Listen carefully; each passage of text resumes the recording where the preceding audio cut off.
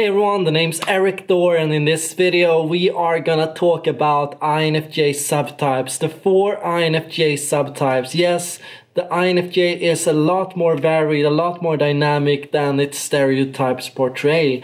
Obviously, because this is the rarest type, people are the strictest about this type. If you are an INFJ, you have to abide by this and this and this rule. There are so many rules and there are so many people out there to police and tell you whether you're an INFJ or not. And it's frankly ridiculous.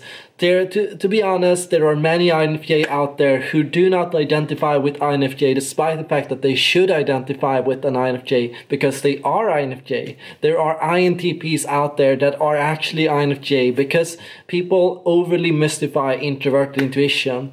There are people out there who are ENFP or ENTP who should actually be INFJ because they are philosophically oriented, they are theory oriented, they are not detectives, they do not use extroverted intuition, they use introverted intuition. Now, here are the 4 subtypes with no further introduction. First of all, the philosopher. The philosopher storyteller. INFJs at their best are people who love to communicate and share their theories and visions for the world. Introverted intuition is about running theories and theoretical models on patterns and things and seeing how things will change over the long term. Running a simulation inside your own head about how the world might change or how you might transform over the days, over the years. You can use this model to do all kinds of things. I call it cooking because what it really is letting things process and simmer for a while unconsciously until you figured out the answer. This process is quite logical. It requires a lot of logical and theoretical thinking. It is not purely a mystical function as it has been portrayed. Now, this is a subjective function, and here is where the misconception is. The idea is that subjective somehow makes it mystical or mysterious in its nature. Well, really, subjective means it's a little more complex, like requires more processing, and is a little more deep, and it's sometimes harder to find the objective truth behind the statements.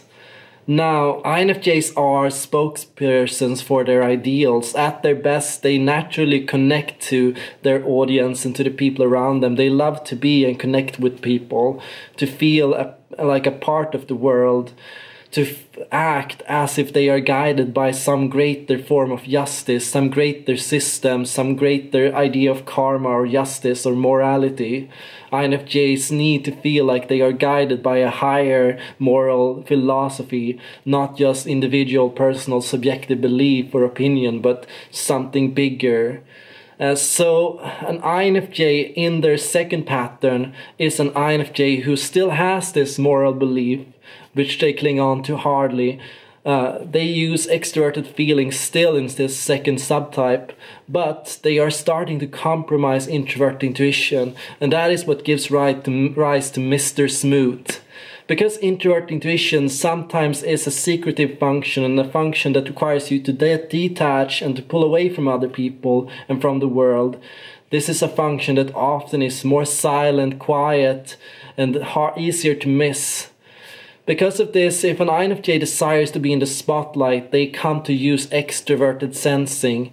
They come to exaggerate their message. They come to speak louder about something they know little about. They come to create hyperboles. They come to be more crude. They come to be more loud, visuals, visceral, tangible, concrete. They become more practical oriented, extroverted sensing oriented. They become more hedonistic, more about enjoying the moment, more about letting loose and just going with the flow and with the situation. INFJs so often fall into this subtype, and because INFJs are portrayed to be so introverted, INFJs in this subtype are hardly recognized as INFJs. More often, these extroverted feeling and extroverted sensing INFJs appear more like intuitive ESFJs or ENFPs or ENTPs, if you may. So INFJs can also fall into a third subtype, But first, before I speak about this, I will say the second subtype is related to stress. Yes, being in this second subtype puts an INFJ under stress and pressure. The more you develop these functions, the better you can handle this stress, but overall, this is not an INFJ's core preference. So an INFJ can only keep this up for a certain amount of time. These INFJs still often find no need to retreat back to themselves to actually deal with the situation. And unlike real ESFJs, these extroverted feeling, extroverted sensing INFJs do not have the same functional preferences, and they appear more stressed, more tense, and they appear more controlled in their use of extroverted feeling. And this is because extroverted feeling isn't an INFJ's passion. It's their higher awareness. It's their route to growth. It's something they use with a lot more control and direction than an ESFJ would. Thirdly, overall, an INFJ can fall into the introverted thinking subtype. And in this introverted thinking subtype, they still regain their introvert intuitive passion, but they've stopped acting towards a higher goal. They've stopped listening to their higher awareness. They've decided that, fuck it, I don't care, I don't want to deal with this anymore.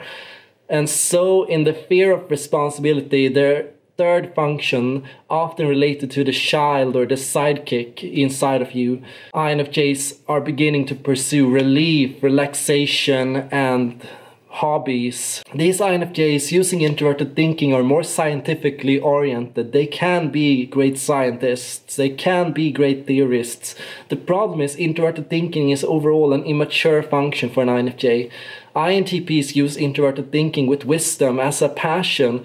They love to do it, but an INFJ only has a knack for introverted thinking in a very select specific area.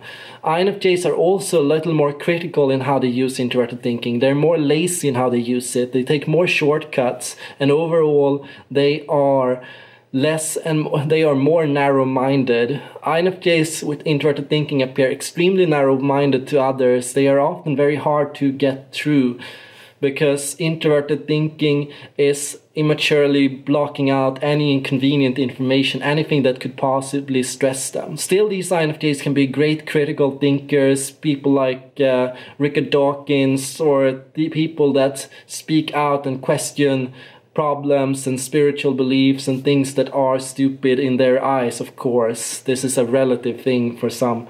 Anyways, INFJs also have a final fourth subtype, and this is what it's like to be in the grip for an INFJ. An INFJ in the grip falls into extroverted sensing and introverted thinking, to the point where they experience anxiety and stress at the same time. You could call this a form of depression if it becomes long-term. An INFJ in this situation is overly very perfectionistic.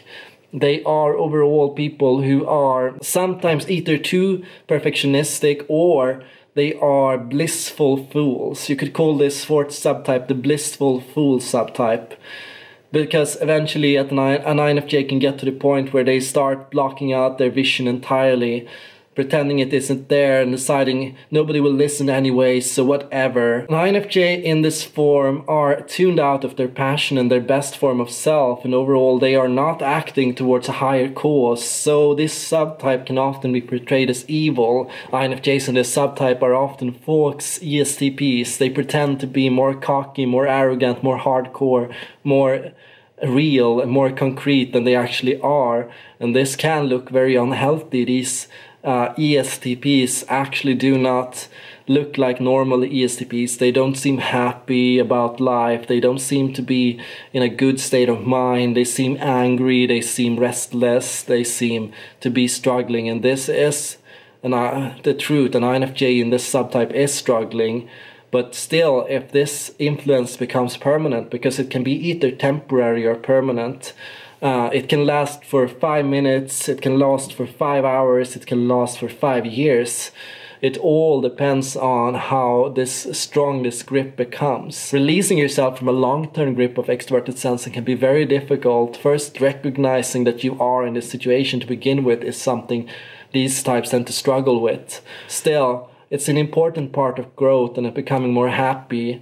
You often fall into this subtype because you've lost belief in your passion and what you love. You started to think it doesn't matter, but it matters to you.